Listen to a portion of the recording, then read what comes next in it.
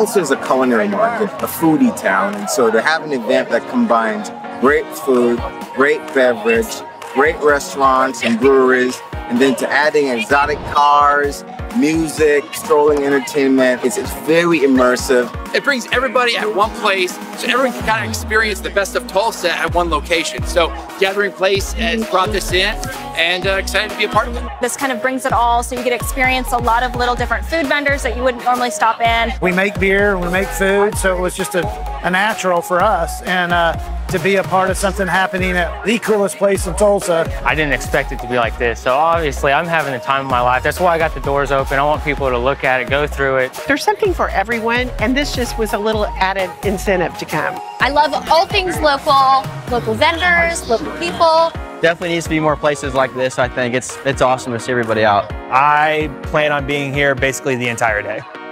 I'm a dawn till dusk kind of guy. I think in Oklahoma, we're really big on local Oklahoma food and beverage, and any chance we can kind of come out to support the community is a good opportunity for us. And I also want to thank our sponsors, Hard Rock Casino and Resorts, for being a part of this, our friends from Rotary as well, but this is a cool event and we're looking forward to taking it to the next level next year. This is the Tulsa Beer and Wine Festival. This is the Tulsa Beer and Wine Festival at the Gathering Place.